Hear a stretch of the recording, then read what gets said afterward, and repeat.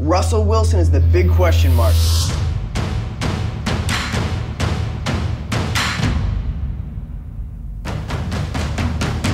Rounds 2 and 3 of the 2012 NFL Draft are a wrap, and the NFC West had another exciting day. The St. Louis Rams addressed some issues on both sides of the ball, although they had some picks that would best be described as interesting. On the offensive side, they drafted Brian Quick out of Appalachian State, wide receiver, and they also added running back Isaiah Pead. Their wide receiver core definitely took a hit when Danny Amendola went down last year, and so Quick will get a chance to get right in there and catch some balls from Sam Bradford right away. It might have been a bit of a reach, but clearly the Rams were happy with him. They thought higher of him than Stephen Hill and guys like Ruben Randall, so they got their guy. As for Pead, he'll get a chance to spell Steven Jackson pretty much from day one, where Jackson has taken a lot of wear over the years, and this could hopefully extend his shelf life. On the defensive side of the ball, they drafted cornerback Janoris Jenkins and cornerback Tremaine Johnson. Jenkins is a top 10 talent, but he's an undrafted knucklehead. On the one hand, he is a great cover cornerback. On the other hand, he's had issues with bar fights, marijuana, he's had some trouble with birth control, and the issue with all these have dropped him down into the second round.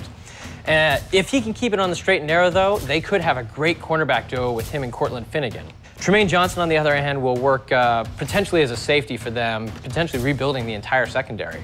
The Seattle Seahawks had the next pair of picks in the second and third round, and they drafted Utah State inside linebacker Bobby Wagner. Although Wagner, there are some questions about whether he can be an every down linebacker. He brings speed and athleticism very similar to Bruce Irvin, so you're looking at a guy that will at least bring some athleticism to the linebacker core. In the third round, they drafted quarterback Russell Wilson. They recently signed Matt Flynn to a 3-year deal, and so at the very least, Wilson will get to sit through at least a year or two and kind of learn the offense, which actually might be fairly similar to what Wisconsin ran. I don't really mention Tavares Jackson too much because I think most Seahawks fans hope he does not win a job over Russell Wilson. Next up are the San Francisco 49ers, who drafted Oregon running back LaMichael James in the second round. The 49ers are generally okay at the running back position with Frank Gore, Kendall Hunter, and Brandon Jacobs, but you really can't pass up a home run hitter like James. It seemed like every week for Oregon, he was just knocking plays out of the park. The 49ers had some struggles in terms of big plays last year, both in the passing and the running game, and James could change that up for them. We'll wrap things up with the Arizona Cardinals, who selected cornerback Jamell Fleming out of Oklahoma. The Cardinals do need cornerbacks, but I'm not sure he's the right guy. He tops out at maybe a 2 or a 3, which they really could have done a lot more with this pick. But why take my word for it? Let's head over to the War Room. Oh, War Room. Fooch is crazy. All right, let's start with Arizona, Jamell Fleming. All righty, the Cardinals. They took Jamell Fleming. Of course, they didn't have a second-round pick due to the Kevin Kolb trade. Makes sense that they would take a cornerback. Their division rivals, the 49ers, took a wide receiver in A.J. Jenkins. The Rams took Brian Quick. Not sure how great of a cornerback Jamell Fleming's going to be, though, especially right away. Overall, I'd give it about a C+. 49ers. I like LaMichael James.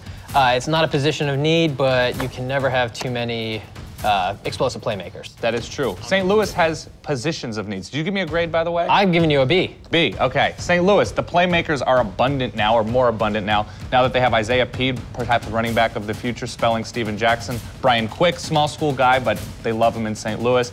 Defensively, it's all about the secondary. Janoris Jenkins, all sorts of talent, all sorts of off-the-field non-talent. And then Tremaine Johnson's versatile and just adds a guy, a healthy body to that St. Louis team. I'm giving him a B+. Seahawks added Bobby Wagner. Pete Carroll loves speed. Even with the addition of Barrett Ruud, that's a good addition. Russell Wilson is the big question mark. Yep. First-round talent. If he was 6'2" instead of 5'10", 5'11", he would have gone in the top 5, top 10 easily. And the third round, who knows? I don't know. Let's give him an incomplete. Give him an incomplete. Jimmy, come here. Get a shot of my cute little brother. There he is. Now I'm going to tell you, subscribe. We have all sorts of terrific NFL draft videos up and ready for you to watch, and comment on down below. What are your thoughts? We need to know. Do you know what I need to know? Why are you so cute, Alex?